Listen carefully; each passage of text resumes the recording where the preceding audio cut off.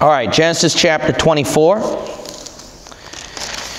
We left off at verse 54. The context is, remember, Rebekah's family granted the servant Eliezer, they granted his desire and his wish to take their daughter Rebekah from their family and take him on a journey to meet Isaac. Recalling, fresh review again, Isaac is a picture of Jesus Christ, the Son, right? Right. Son, Jesus. Then we seen how Sarah pictured Israel. And that was the first love, or basically God's first wife. But I showed you in the previous chapter the picture where Sarah died represented and symbolized God divorcing and setting aside his wife Israel because of her sin. And then chapter 24 is when God went after a new spouse, remarried, and that's the church. Abraham is supposed to picture God the Father.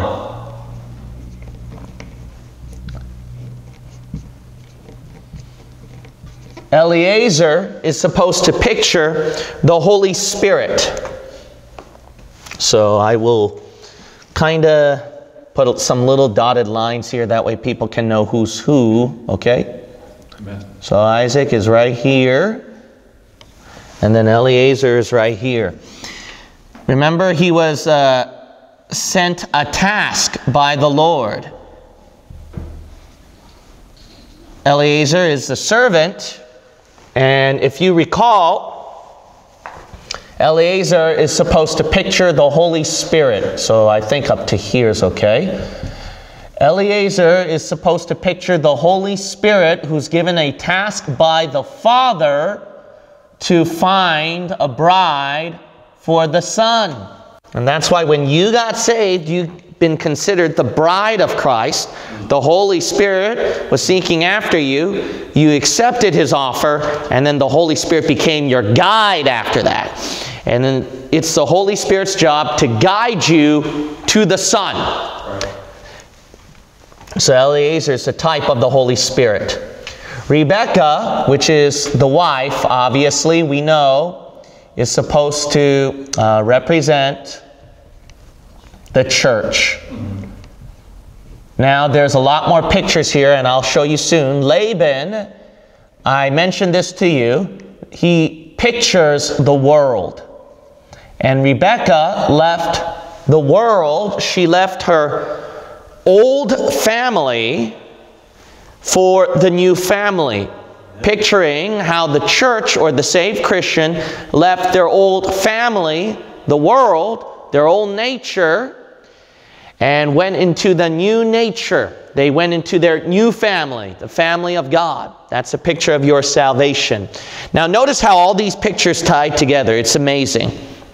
I say all that because that way you can understand the next parts at verse 54.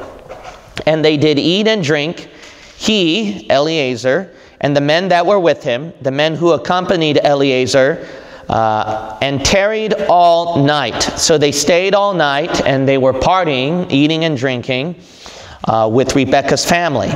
And they rose up in the morning, and he said, "Send me away unto my master."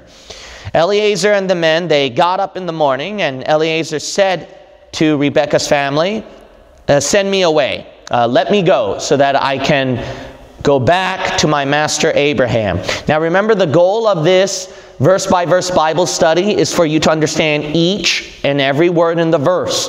So as I read the verse and then as I explain it, see if my explanation match with the verse. That will help you with your understanding. People say that the Bible's too hard to understand, But to be honest, it's like any other school textbook or law book that you read. At the beginning, it might be foreign and strange to you.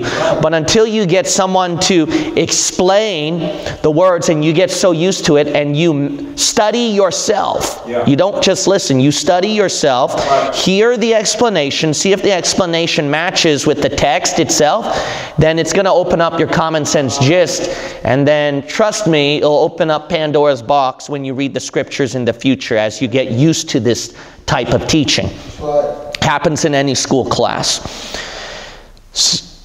Getting back to the text at verse 54, I mentioned that Eliezer, he tells the family he wants to return to his master after staying up all night with them, enjoying a good time. And then when he got up in the morning, that's when he wants to go back to the Father.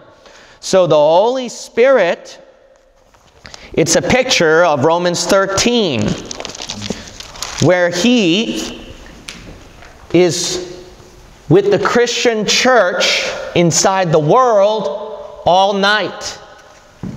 The night represents the timeline of the church age today in this world. That's what the night is representing. So then the church that is in the world, that's the time the church is together. The church is in the world, not of the world, but is in the world. Rebecca no longer is part of the world. She becomes part of this family. However, Rebecca is still in the world. She is still in the residency of her family. You see that? The Christian church, let me repeat again if you didn't understand that. The Christian church is not of the world. Right. We are in the world, but we are not of the world. Rebecca is in the home of her old family, but she is no longer of her old family. Right. Once the family said that you can take her, you can take our daughter, she is now a part of your family, she became a part of the new family. That's what happened automatically. So, that's what's going on right now in the church age. In the church age, we are in the night, and in the night, the Bible says, we are still in the world. We're not raptured. We didn't leave the world yet to go be with the Father. Even though we are of this new family, picturing Abraham's family, and we're not of this old family here, Rebecca's old family, Rebecca's residency. Although we're not of that, we are in there still. We're not in here, we're in there. In this passage, Rebecca's in here, she's not in here yet. That's why this picture of the night matches well in Genesis 24, where Rebecca's still in the world, so to speak. The church is still in the world during nighttime. The church is still in the world during nighttime. Look at Romans chapter 13 and verse 11. Let me move aside here. Let me know if I'm cut off. Cut off. Yeah, right here?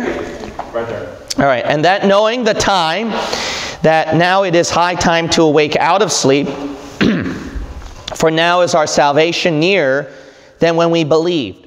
So the Bible says right here that our salvation is close. So to be raptured up to heaven with God, to be saved out of this wicked world, it's nearer than when we believed, our rapture. Verse 12, the night is far spent. The day is at hand. See, that day that we're going to be raptured is almost right around the corner. The night, we've been there far too long. Right. Hence, the verse is pointing out that the church is living in the night, in the world, until we get raptured up to heaven with Him. Again, the night is the timeline. It is the timeline of the church being in the world right here. So it's like the church age, so to speak. But I'm going to show you something else where it's not really the church age, technically. But I'll explain that a little bit more later. If we go back return to Genesis 24. We turn to Genesis 24. Let's continue on with these wonderful pictures in the Bible. Eliezer wants to leave immediately. Notice that Rebekah's old family, notice that your old family, the world, does not want you to leave. They don't want you to go to the Father, to be with the Son, Jesus Christ, up in heaven. Oh, but they will tolerate God. I mean, they're not anti-God. They're like, sure, you can be a Christian. There's no problem with that.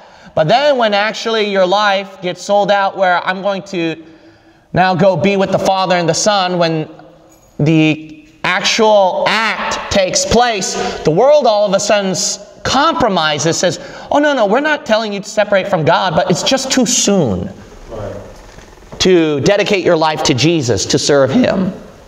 Let's compromise right here. Now notice that Rebekah's family compromised. They were compromising with Eliezer. They were compromising with God, the Holy Spirit. Let Rebekah just stay with us a little longer. Just a little longer with the old family, the world with us. Look at Genesis 24. Look at this. Verse 55. And her brother and her mother said, remember Laban's a type of the world? Remember this is her old family, the world? Let the damsel abide with us a few days. So please let this damsel, this young lady, Rebekah, they're referring to, stay with us for a few days. At the least 10, after that she shall go. The very least, let her stay for 10 days. At the very least, 10 days long, let her stay. And then she can go away. Just stay a little longer in the world, and then you can go to church later. Do this fleshly thing, this worldly thing, and you can always do your Bible reading and prayer later. Isn't that what the world does? It compromises. It doesn't reject God. Remember this, the world don't reject God, even though technically they do, realistically they do. But what the world does is when it comes to their own comfort zone, they don't want to let that thing go. And then when it comes to reaching their comfort zone, they're not willing to let you go to God. They want to do a half-half thing. Remember, the devil always wants to compromise. The Lord, however, doesn't compromise things. He's either all in or all out. Verse 55, if the world does that to you, think about this. Rebekah, who is a type of the church, who was she before? Okay? Before you're a saved Christian, what were you before? Do you know? You're part of the world, but a Gentile, right? Part of the world, a Gentile. Now look at this right here. What is the number of Gentiles, if you recall, that I taught you in the Genesis studies? The number 10 is a Gentile number. We've seen that demonstrated many times in the Scriptures. Genesis chapter 10 is one great example. It mentions Gentile over there. I believe it's the first mention, or one of the first mentions. If you look at Acts chapter 10, the gospel finally directed from Jew to Gentile. It finally paid attention to the Gentile group. Acts chapter 10. You get 10 demoniac kings at the book of Revelation. What's that supposed to represent? Gentile kings, where the Gentiles, under the rule and reign of the Antichrist, will go against the nation of Israel. So 10 is all over throughout your Bible. That refers to a Gentile number. And notice that's the case right here. Because Rebekah's old family, Gentiles, they say, stay with us for how long? How many days? 10 days. How about that? You know what that is? Let Rebekah stay with the Gentiles. Let your days, let's compromise with God. Let your days be a little bit of the world. Let your days follow along with the times of the Gentiles. Didn't you know that's a specific timeline that is mentioned in your Bible, times of the Gentiles? That's a biblical word for some of you who didn't know that. Times of the Gentiles in your Bible is referring to the lost people and the lost world who are not Jews. So currently, your UN is considered to be, in God's eyes, times of Gentiles, actually. The rule and reign of America is actually not a godly nation. For some of you who didn't know that, that might be shocking to you, but God don't consider it that way. He considers them at the timeline of times of the Gentiles. And when the Antichrist comes and then rules over the UN and the whole world, it's going to be called times of Gentiles still. Times of Gentiles began ever since Israel fell away to the Babylonian kingdom. And then God considers the rulers of this world to be times of Gentiles, no longer his nation of Israel. But that's a totally different teaching called Kingdom of Heaven, Kingdom of God, which I'm not going to get into. If you watch that video, it'll be very eye-opening on that one. Point is, returning to the main text, we are under the times of Gentiles right now. It is the Gentile nations, non-Jewish nations, that are actually ruling over the world. It is not the church. The Catholic Church would like to think so. Christian churches would like to think so. But they are not rulers in this world. All right? They are not rulers in this world. The Christian church is not the rulership or the kingdom of this world. It is actually the Gentile kingdoms. So when churches try to build up a kingdom and they're kingdom builders, that's why the Catholic Church became infamous for the Inquisition, shed blood with the Muslims in the Holy Land, because both Muslims and then the Catholic Church, they were thinking about building an empire together. But that is not the Christian church. God don't see it that way. He sees a physical kingdom of this earth ruled by Gentile nations, not by him. God is not of this world. He won't have his worldly kingdom until the end, which is called the millennium. Again, that's called Kingdom of Heaven versus Kingdom of God doctrine, which any of you don't know, then just watch that video, you'll understand. So right now, the church is under the times of the Gentiles, and they want you to follow along their timeline. So what's your timeline right now? What's your life? How are you spending your days and hours with God? According to the times of the Gentiles or according to the church age? Look at Ephesians 2. The Bible says when you lived your life with your old family, the world, with the Gentiles, you were living your days in the timeline of the times of the Gentiles. That's what the Bible says. Right now, you're not supposed to be living in the times of the Gentiles. You're supposed to be living in the church age. That's good. Right now, what's going on is two timelines going on right now. It is the church age versus the times of Gentiles. You know what Christian churches are trying to do? They're trying to go by times of Gentiles. Physical things of this world, the world. No, we're not of the world. We're supposed to be living spiritually in the Lord. You're supposed to be in the Spirit age, the Holy Spirit's age right here, working in the night, the church age. Right. That's your spiritual operation right now. Ephesians chapter 2. We'll read verse 11. Wherefore remember that being in what? Time past Gentiles. See that?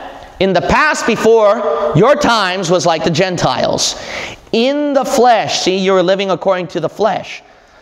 Verse 12, that at that time, see, God considers a timeline right there. Those times of the Gentiles you were living in. You were without Christ, being aliens from the commonwealth of Israel. So notice that you are separated from God's riches that he gave to Israel. Verse 13, but now in Christ Jesus, ye who sometimes were far off are made nigh by the blood of Christ, for he is our peace, who hath made both one. So what God now considers you is you are now a part of him. You're no longer distant from him. You're a part of his family. Notice that the being a part of this family is verse 16, and that he might reconcile both unto God in one body by the cross. So it's called the body of Christ. The body of Christ is the church, which is why we call it church age, for some of you who didn't know that. So a more scriptural term is body of Christ. But we call it church age. Dispensationalists call it church age because it's more simple for us human beings to understand. If we call it body of Christ, it's kind of hard to tell if it's a timeline or the church is connected to that. But the body of Christ is the same thing with the church.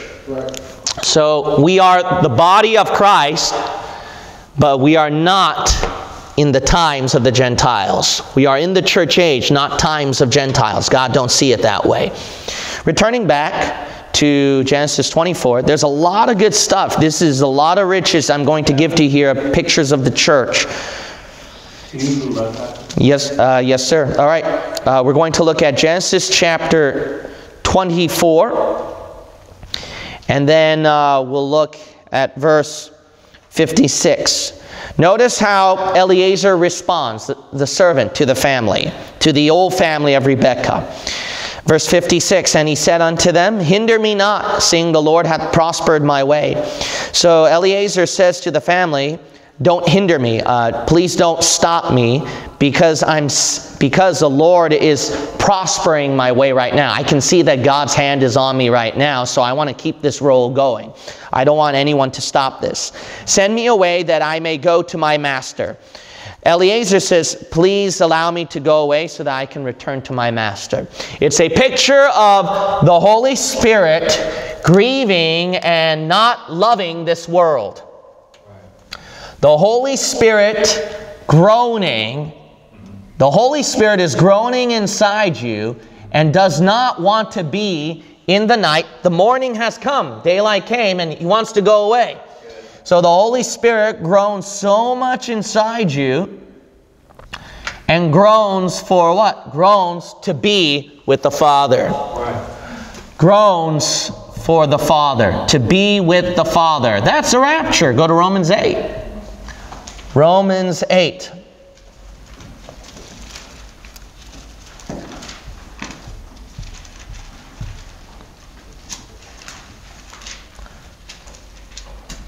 Go to Romans chapter 8. So Eliezer, all he can think of is, I want to go back to my master. I want to go back to my master. I want to go back to my master. The Holy Spirit is groaning within you and saying, I just want to go see the Father. I want to go see the Father. Go to Romans chapter 8. There's way too many pictures right here. There's no doubt it's pretty deliberate from the author. Look at Romans chapter 8. Look at verse 23. And not only they, but ourselves also, which have the first fruits of the what? Spirit, even we ourselves groan within ourselves, waiting for the adoption, to wit, the redemption of our body. See, that's referring to the timeline when God is going to redeem your body. And that's at the rapture when He redeems your body. He takes your body. He buys back the body, takes it up to heaven from the grave, up to heaven with Him. So the Holy Spirit inside us is groaning for that. It yearns for that. It wants to be up with the Father in heaven. Go to Genesis 24 again. Genesis 24 again. And we'll look at verse 57. There's a lot more riches, brethren. Oh, yeah. We've just scratched the surface. There's a lot more riches here. Verse 57. And they said, we will call the damsel and inquire at her mouth. So the family responds to this. We're gonna call the damsel, the young lady, Rebekah, and we're going to ask her. We're going to see from her mouth what she says. And they called Rebekah and said unto her, wilt thou go with this man? So the old family of Rebekah, they say to her, they ask, are you going to go with this man? Will you be willing to go with him? Ladies, mark this verse down. This is one of the greatest verses for you women. There's a collection of verses I would love to preach one day. But for the women, I have a sermon in my mind, the greatest sayings of women and the worst sayings of women. One of the worst sayings of women is Job's wife, curse God and die. One of the best sayings of women is Rebecca right here when she was asked this question. She was asked this question by her old family. The world is beckoning to you, ladies. That's why there's magazines called Vanity Fair, Glamour, and everything. It's all worldliness. Right. More than the men, the world is more attractive to the women. Right. So then, you ladies, what is your saying? What is one of the best sayings in the Bible from Rebecca? Is that you choose to go with the Lord, go with the Holy Spirit where He calls you, and to leave the world behind. That's one of the greatest things. Rebecca responds at verse 58, and she said, I will go. She says, I will go with Eliezer. I will leave my family. I will leave right now. I don't have to stay for 10 days. I don't have to compromise with the world, make it half-half. No, I have decided to follow Jesus. When the preacher preached that sermon, I'm going to go down on the altar right now, get it right with God. Nothing's going to hold me back. Amen. This is one of the greatest sayings for you women. There's also Ruth. There's also Esther. There's a lot more. One day I would love to preach that one day. But I'm going to focus on Rebecca right here. So then the world is calling you, Rebecca, and the world is saying, will you go with this man? Now, did you notice that? Did you notice that? A lot of times we would think that it's the Lord giving us the call, and He does. He says, will you follow me? But if there's one thing you know about God, He doesn't keep repeating it over and over and over and over and over and over again and begs. No, He goes by your free choice. If you say, no, I don't want to, God will leave you alone. There are times that once in a blue moon, He'll give that still small whisper and ask you again, hey, will you follow me? But He doesn't do it occasionally. He doesn't do it as much. You know who's the one that asks you that question the most? It's your flesh. It's the world. It's not you. You might go, really? Yeah, because when you hear that preaching, the voice you hear more so is not the Holy Spirit. The voice you hear more so is your flesh. The world saying, will you really follow God? Isn't it too difficult? Are you really sure you want to follow God? Do you really want to go to church? It's that world. Right. The world's voice, let's be honest, Christians, and if you live your life as a safe Christian and know the struggle between the flesh and your spiritual nature, let's be honest, the voice of the world is louder than the voice of the Holy Spirit in your Christian walk. Yeah. Do you really want to go to church today? Come on. That's good. We had a crazy wedding. Come on, do you really want to go to church today? Aren't you tired? And that's the world. Yeah. That's the world, man. That's the world. Wilt thou go with this man? Look at Ruth 1. We have to match it up with the next greatest saying from a female character in the Bible. Look at Ruth 1. This is even better. This is even better in Ruth 1. There is no doubt a clear picture right here. A very clear picture of the question being asked in a way that appeases the worldly mind. Because Ruth's mother-in-law, Naomi, asked her the question. But she actually doesn't ask her the question, she gives her a statement. So this statement is actually more strongly alluded to the world than Rebecca's family. Rebecca's family is, wilt thou go with this man? But Naomi is saying, look at your family you're going to leave behind. Your friends, your homeland, your gods, your culture you're going to leave behind. And you're coming to a foreign land. I mean, just go back. Don't you see your other sister-in-law going back? Why don't you follow her? That voice is even more strongly alluded as the world from Naomi's mouth. Look at Ruth chapter 1. Notice in verse 15, and she said, Behold, thy sister-in-law is gone back unto her people and unto her gods. Return thou after thy sister-in-law. Oh, so it ain't a question, it's a statement. You know what happens? Okay, it goes like this. It first starts out with Rebekah's old family. It's your situation and scenario, ladies, and not just ladies, but everybody here. It starts out with the stage of Rebekah, then it goes to the stage of Ruth. It goes to the challenge of Rebekah, then it goes next to the challenge of Ruth. It goes out with the challenge to Rebekah, will you really follow God? Then you go, yeah. Then it goes to the challenge of Ruth. I mean, look at your fellow Christians around you. Your fellow sisters in Christ, your fellow brothers in Christ. I mean, they even couldn't go to church that day, couldn't do soul winning that day. They did this worldly thing. They listened to that music. You've been in their vehicle before and heard them, and you've seen the stuff they had in their home, and it's okay. Am I getting somebody under conviction here? Real good. So why don't you go along with that? It's the world calling out to you.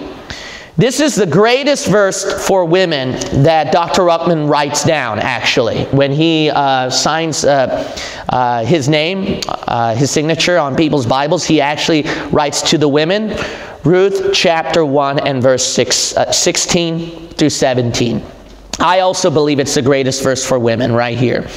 And Ruth said, Entreat me not to leave thee, or to return from following after thee. Man, I can preach a whole sermon right here. So then how you respond to the world when they say, go back, don't you see your brother in Christ, sister in Christ? See, you can do that. You first have to call it out. Don't tell me that. Right. That's what you have to do. Don't entreat me. Don't compromise with me. Remember Rebekah's family, what they were doing before. They were compromising. 10 days. The Gentile world is calling you. For whither thou goest, I will go, and where thou lodgest, I will lodge. Thy people shall be my people, and thy God my God. Where thou diest will I die, and there will I be buried. The Lord do so to me, and more also, if aught but death part thee and me. You know what that's a statement of? I have decided to follow Jesus, no turning back. Amen. Where you go, I'm going to go. Where you die, I will die. Great statement from Ruth. Your God will be my God. That's an incredible statement. You women should mark that one down. It's an incredible statement. Go to Genesis chapter 24. Genesis chapter 24. So, building up this drama, so to speak, Dr. Ruckman writes it down here at Genesis chapter 24 and verse 58. If you have a Ruckman Reference Bible, it will say this. If you look at the footnote number 6 at the bottom, it's a great thing that he wrote here. The verse is a winner if you consider what Rebekah could have said if she had been in the United States or Europe. Yeah, amen. Wilt thou go with this man? And she answered, well, I won't say whether I will go or whether I won't go. How many of you Christians say that, huh? Or, no, our parents are of a different belief. How many of you Christians are like that? Wilt thou go with this man? Come on. Or, I don't think I can hold out till the end. Wilt thou go with this man? I just don't have the right feeling. Oh, that's all over Christian churches. That's all over Christian churches. That's why those charismatic churches grow big, because they always rely on feeling emotion stuff, the speaking of tongues, and then they have to have that popular music in the background. Why? That feeling stuff. Wilt thou go with this man? It just hasn't struck me right yet. No, come on. Make an answer. Wilt thou go with this man? I want to think it over. Wilt thou go with this man? What will I do with my dear friends in the first Babylonian church that I'm leaving? That one's really good. Rebekah, remember, she was in a Babylonian region. Right. Yep. Wilt thou go with this man? Why should I? I'm not a great sinner. Yeah, you get that during altar calls. Wilt thou go with this man? I don't think I can live it. wilt thou go with this man? And she said the classic 3 words, I will go. That's good preaching. All right, verse 59. And they sent away Rebekah their sister and her nurse and Abraham's servant and his men. So then Rebekah's whole family sends away, they let go Rebekah. And notice this is Rebekah their sister. The reason why is because she's considered part of the family. So when you're part of the family line, you're considered as brethren, so to speak. Brother and sister, that lineage. That's very common throughout the Bible. Jesus would talk about your brother to the Jewish people, but he's referring to a familial bond. Their family lineage, their people. It's referring to their people, physical people. So they send away Rebekah, they send away Rebekah's nurse, and then they send away Eliezer, Abraham's servant. They let them go, and they let go Eliezer's men. So they all go. And they blessed Rebekah, and said unto her, Thou art our sister. So then Rebekah's whole family, they put their hand of blessing on Rebekah, and they say to her, You're our sister. Be thou the mother of thousands of millions, and let thy seed possess the gate of those which hate them. The blessing that they bestow on Rebekah is the same thing that God gave to Abraham, which is why Rebekah joins the family line. Rebekah joins Abraham's family line, because the blessing that the family gives to her is supposed to be Abraham's family lineage. Thus, it can apply to her. They say that the blessing they give to her is that she would become the mother of thousands of millions. There are 2 meanings right here. It can mean, one as a metaphorical expression, that she becomes the mother of many people. That's why it says thousands of millions. Or it could be more literal than you think. Thousands of millions, it actually means 1 billion. All right? For some of you who didn't know that, if you do thousands of millions, it could be 1 billion to billions. Right. So then, if it's billions, is that really possible with the Jewish people? I mean, you don't get billions right now. Oh, right now, you don't know the future. That's right. In the future, the nation of Israel, they will rule this world, and then God gives them a whole eternity where they can repopulate. Yeah. That's the idea. So, I mean, they got a whole universe to fill.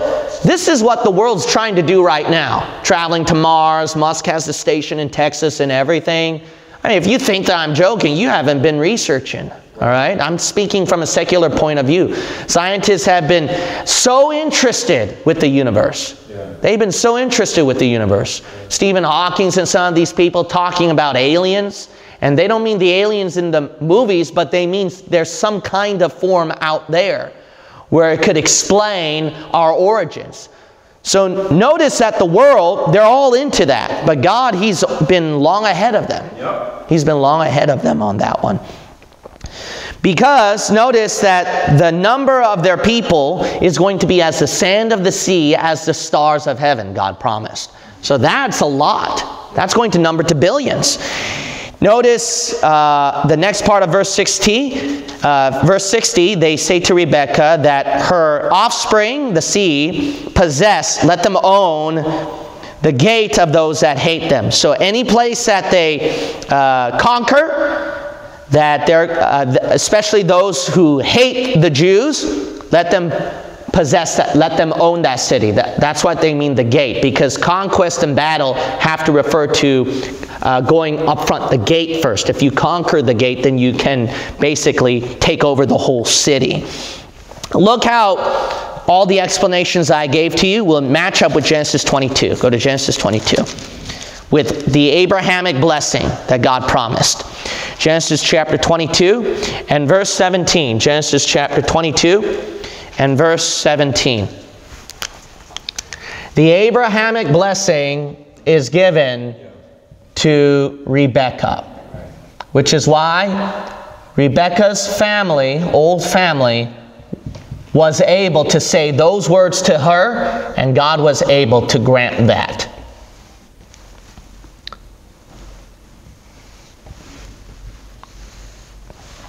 Look at Genesis chapter 22. Genesis chapter 22, and we'll read verse 17. That in blessing I will bless thee, and in multiplying I will multiply thy seed. So this is God speaking to Abraham. Their seed as how much? Billions. As the stars of the heaven, and as the sand which is upon the seashore. And thy seed shall possess the gate of his enemies. Okay, go back to Genesis 24. I've proven from this passage that Rebekah certainly had the Abrahamic blessing that God gave to her father-in-law. The Abrahamic blessing, I write right here, Abraham is given to Rebekah right here. I put the line over here because Rebekah pictures the church. Now, this physical blessing is given to the Jewish people. You'll notice that. And the mistake is, I hope you're not mistaking that the church receives a physical blessing. I only did that because as a typology, all right? Simply as Rebekah. I'm just too lazy to draw the line here, that's all, okay? The point is that the church has no physical blessing. It's the nation of Israel, the Jews, because it's Rebekah's offspring, Rebekah's children. Obviously, we are not Rebekah's children. Rebekah is a picture of the church, but only a picture, okay? It's only a picture. Pictures are not literal things that actually happen. It represents things. It typifies things. There are sometimes pictures can bring to pass something literal, but that's not often. To make it simple, God is simplistic. Pictures are pictures. That's the idea. We have pictures in this room of landscapes. Those are not real things, okay? Those are not real landscapes. Those are pictures. So Rebekah, again, pictures the church. However, literally, she is the mother, and she produces the offspring of the Jews. The Jewish people come from her. That's why that blessing goes to the Jewish people. It's not the Christian church. Well, I don't see that with the Jews. Well, one, you should see part of that hand of God behind that blessing. Those Jews should have been wiped out so many times if you studied your history. Go back to ancient of ancient cultures. The Jewish people, out of all peoples, are the ones who survived with their language, their culture, and everything. Older than any other culture you can think of and people. It's insane. It's insane. And if you study the war that went on with Israel when they started their nation, and then the Holocaust, and the Jews, they were kicked out of their lands and they were wanderers, they should have become extinct so many times over. So the Jewish people is evidence that your Bible is real. Amen. Yep. Your Bible, Christianity, should be real just based on the Jewish people. It's insane. There's no doubt about that. There's no doubt about that. So there's no doubt the hand of blessing is on the Jewish people. And you don't see it now. They don't number billions yet. But you've seen part of that hand moving. And guess what? We haven't reached the end yet. When they reach end doesn't just end right there at the millennium. Once they reach the end, they got all eternity. So they got plenty of time to number to billions. Let's go to Genesis 24 again. Genesis chapter 24 and verse 61. And Rebekah arose and her damsels, and they rode upon the camels and followed the man. So Rebekah got up, and her young maidens as well, and they all rode on the camels, and they all followed Eliezer. And the servant took Rebekah and went his way. Eliezer the servant took Rebekah, went along his way. Great picture of the church right here. Huh? Verse 61, riding on a bunch of camels. Yeah. All right. Notice right here, I'm not sure if any other teacher gave this teaching before. If this is the first, then I guess I'll be the first. But from what I can see here, the Holy Spirit takes the church along a journey. The Holy Spirit takes the church alongside a journey, and it's a long journey. You ever heard the song, "Farther along, we'll know all about it"? You ever heard the song about I'm walking home to heaven? It's not an easy road. We are traveling to heaven. No, it's not an easy road. What does that mean? That means as we're going through our Christian walk, the church goes through their Christian walk. It's called the Christian walk, right? What does that mean? You're walking. You got a long journey. Until you reach the end of life, until you can finally go to heaven, it's going to be a long journey. But in that journey, you're riding on a camel. Now, you might go, really? That's what camel means? Yeah, camel, believe it or not, camel actually represents journey. It represents your Christian walk. It represents your service. The camels, what are they intended for? Journeys. A long journey, carrying burdens, carrying work.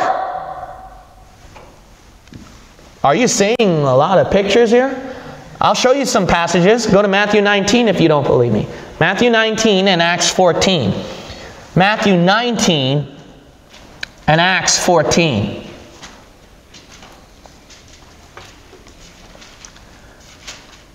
So camels represent your Christian journey, Christian walk. That's why John Bunyan wrote a book that became a very famous classic. I was very surprised when I attended school at Berkeley. They had that too. It's called Pilgrim's Progress.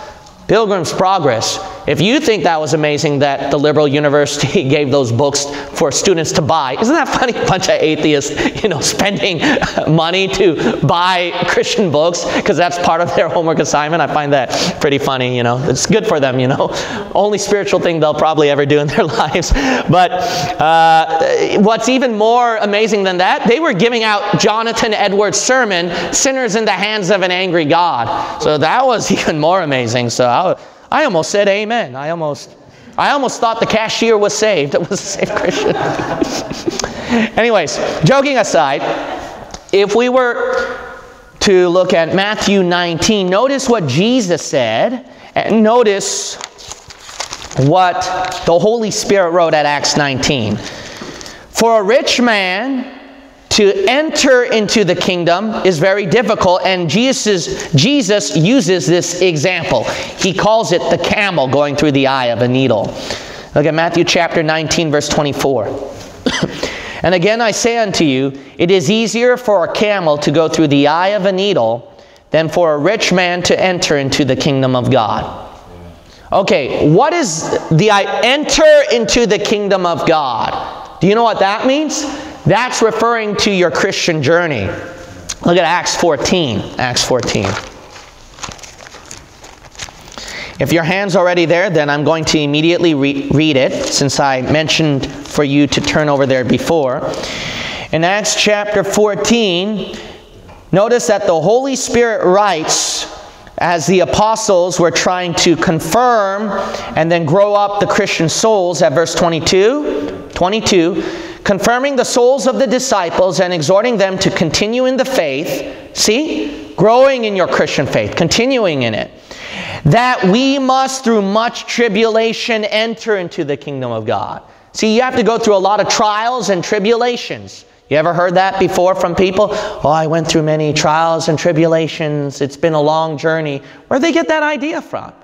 It's all from the Scripture. It's all from the Scripture.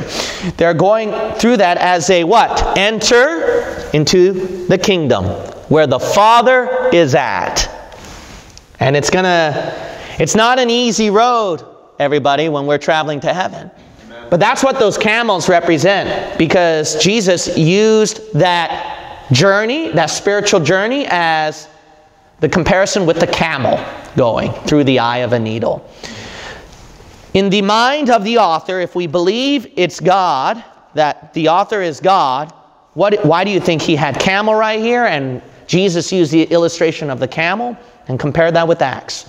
And not only that, God created the camel as an intention for long journeys too. I see this all connected right here. I see this all connected. It's even stronger when you notice how many camels Eliezer took. Did you remember?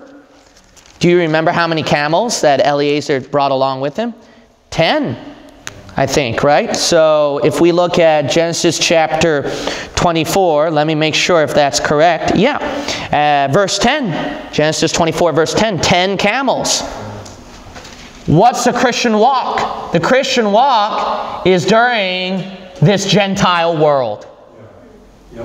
So God connected it all together. God connected it all together. There is absolutely no doubt about it. In this Gentile world that we're traveling in, we'll need 10 camels to go through that. A lot of good pictures here. All right, let's continue on. I'm not done yet. There's a few more pictures here. Verse 62. A lot of great stuff. And Isaac came from the way of the well Lahairoi. Let me know if I'm cut off, okay? And Isaac came from the way of the well Lahairoi, for he dwelt in the south country. So Isaac, he's coming along. So he's coming down too. Oh, here comes the sun. He's meeting us part of the way. He's coming. Come on. Jesus is coming, right? He's coming along right here. And he's coming from the way of the well Lahairoi. So there's a well right here. It's Lahairoi. Why? Why did he come by this way? Because he dwelt in the south country.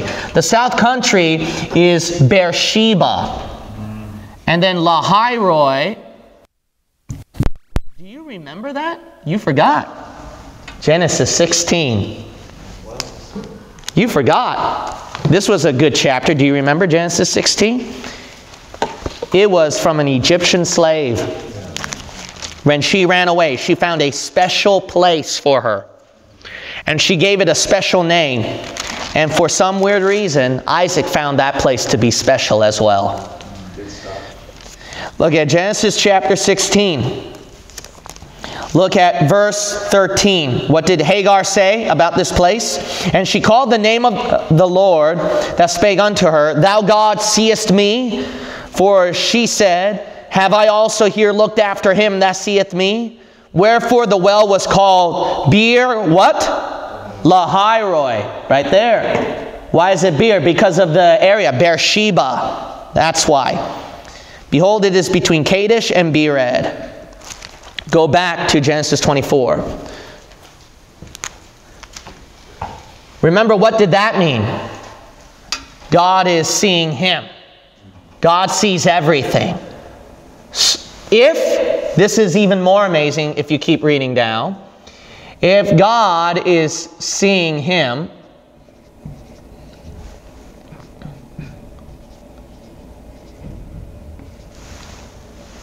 then Isaac, when he comes to this place, this is where God sees everything and I can look after him, then he sees this as a special communion with God. So does he have special communion with God? Yeah. Keep reading. Verse 63, And Isaac went out to meditate in the field at the eventide.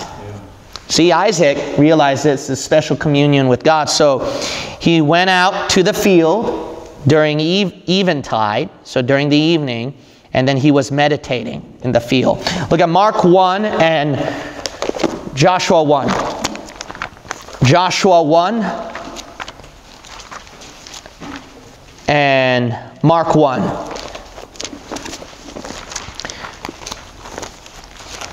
You might recall Evangelist Mark Wheeler. He would talk about that he was up there in the mountains and some part of the woods in I forgot what state, but then during that time he found himself a special place. And when he found a special place, that's where he would sing, shout, and glorify the Lord. Now, I'm not saying that, I'm not talking about some kind of shamanistic thing that, this is surreal place and the Spirit of the Lord is in this place, you're standing on holy ground. That's not what I'm saying. But what I'm saying is there are places that are deemed very special to you where you know that it was at this place and at this moment that God spoke to you very specially. God showed you some things very specially, and it became very meaningful. Like when people do their Bible reading and prayer, you just don't do that in the middle of busy traffic. You have a special place to do that. Yeah, right. Some people like to go out in gardens and do that, or out in the balconies, or some people like to look at God's creation when they do that. See, there is such a thing as special place where there's a meditation, on God. Look at Mark chapter 1. Jesus realized that, which is why he did the same thing. It's not new. Again, Mark chapter 1. Notice what Jesus Christ did. The Bible says he went into a solitary place and he spent time with the Lord. Let's see right here. It's somewhere in this chapter. I'm having a hard time finding it. Let's see. Right here, verse 35. Verse 35. And the morning, rising up a great while before day, so that's Jesus, he went out and departed into a solitary place and there prayed. Notice that Jesus realized that. Go to Joshua 1, verse 8. I'll read it. Notice you got to meditate, spend time in the Bible. So not just prayer, but Bible reading as well. Joshua 1:8, this book of the law shall not depart out of thy mouth, but thou shalt meditate therein day and night. Thou mayest observe to do according to all that is written therein. For then thou shalt make thy way prosperous, and then thou shalt have good success. Remember Genesis 24, Isaac made his way, right? Why? Was he meditating on the Lord? He was thinking about that Eliezer, the wife he's going to bring. He wants good success on that. That's the reason why he did that. All right, let's go back. Let's go back to Genesis 24. This is a good picture. Again, I said Jesus Christ is making his way, right? He's coming for you. Notice it says where he... his direction was headed toward in the field. You see that? So he's coming in the field. You know what? Jesus Christ is coming into the world. He's going to come down into this world and then pick us up to rapture us home to heaven. Look at Matthew 13.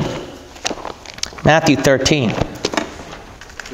My goodness, I'm not going to be able to finish this today. Wow. I thought that I would be able to finish all these pictures. Look at Matthew 13. We'll wrap it up right here. There's so many pictures here.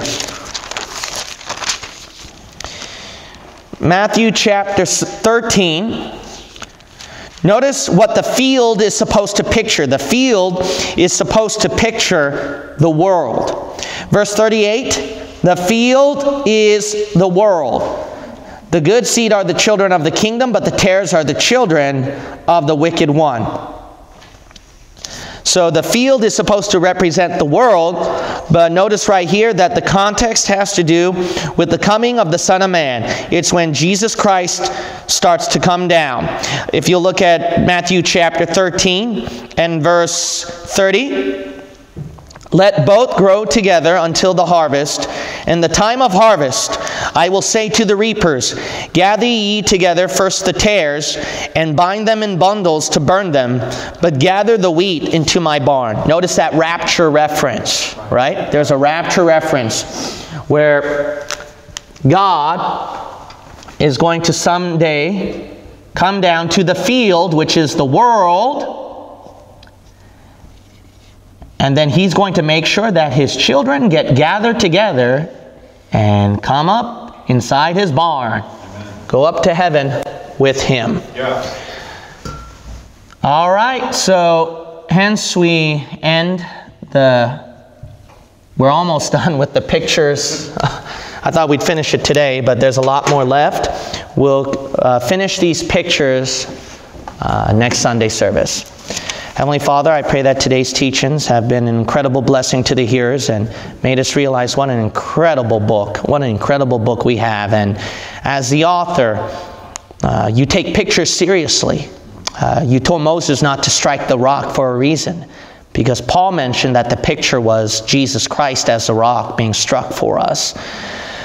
Thank you so much for a blessed book. What a miraculous God we serve. What an incredible God we serve. And help us to learn and be convicted and apply these concepts that we have learned on what the church should act and react. In Jesus' name we pray. Amen.